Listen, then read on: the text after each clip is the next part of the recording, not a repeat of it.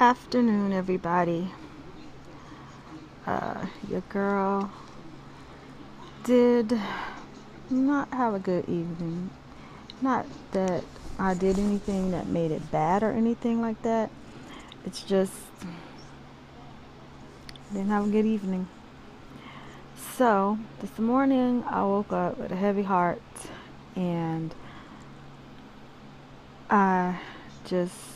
when I have a heavy heart, I'm somebody who can just write and express myself and say what I gotta say and be done with it. So I woke up this morning feeling some kind of way about, we are gonna now call him the DNA.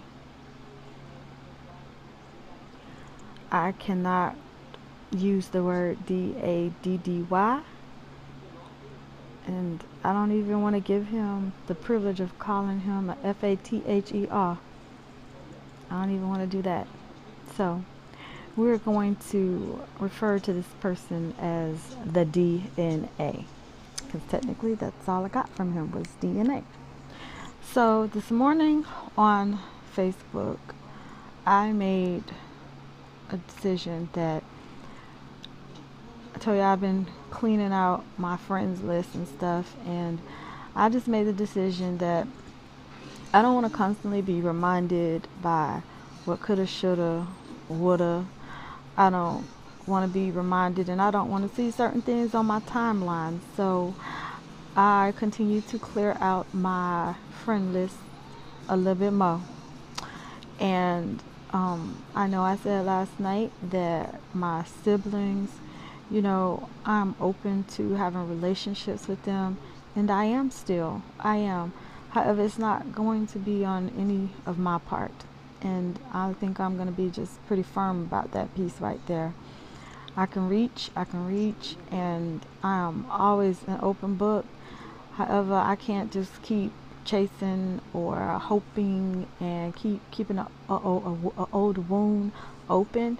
So I decided to close it this morning. And if you want to develop or establish a relationship with me, then moving forward, you're gonna have to reach out to me, because as of today, I grieve those relationships, and I'm gonna just give it to God, and that's why I'm gonna leave it. So with that being said, this is what I posted this morning on Facebook. Good morning, peeps. I woke up with this on my heart this morning, and I'm going to leave this right here.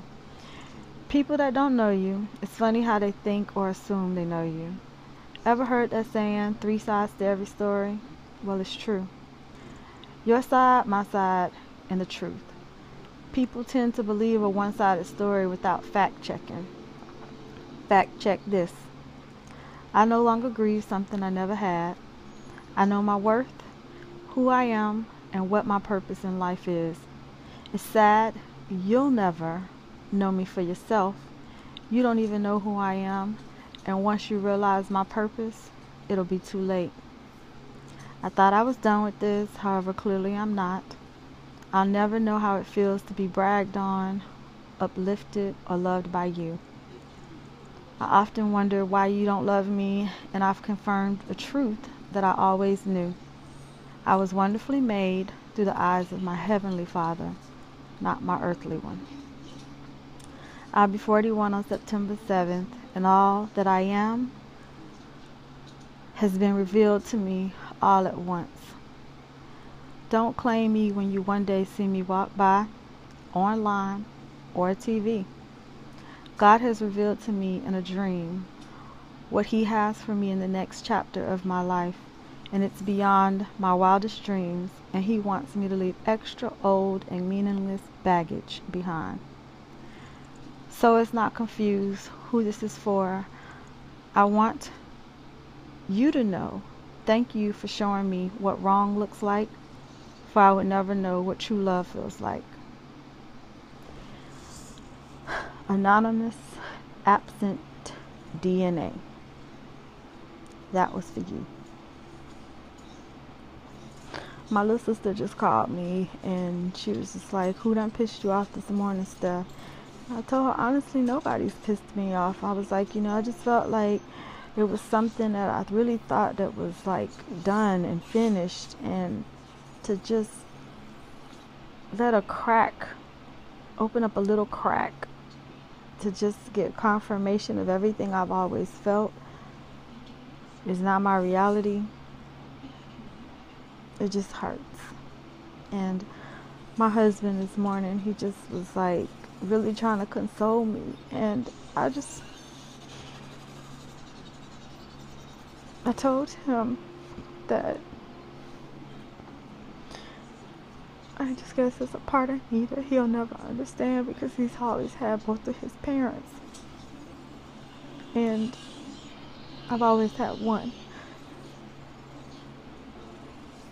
I know that I could count on.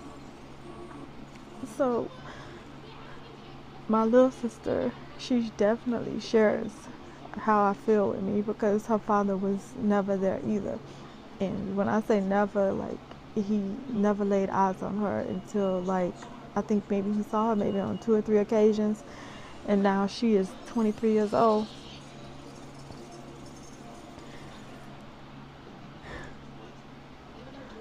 Pink Butterfly left a comment on last night's video, and I just want you to know that what you said just really, it's the truth. Like I said in that post, that I have to thank him for showing me what wrong looks like, because maybe if he had been a part of my life, I would not be who I am today. I would be someone different, and I could be bitter about other things, So I'm grateful for, I guess, him just planting the seed and not rearing me, because my life could have changed in so many ways. I never felt like a princess, never felt like daddy's girl, but I do know what it does feel like to be loved by a father, and I inherited a father through my husband the day I married James. That's my papa. That's my dad. As far as feeling like a princess, I married a man that makes me feel like a queen, and he loves me. He loves me so unconditionally. So I'm off this right now. It's done. James, thank you for always being the father to our daughters that I always wanted. Because through them, I've lived and I've learned to see what a father and daughter relationship is like, from the time I carried them to right now. And I thank him for that.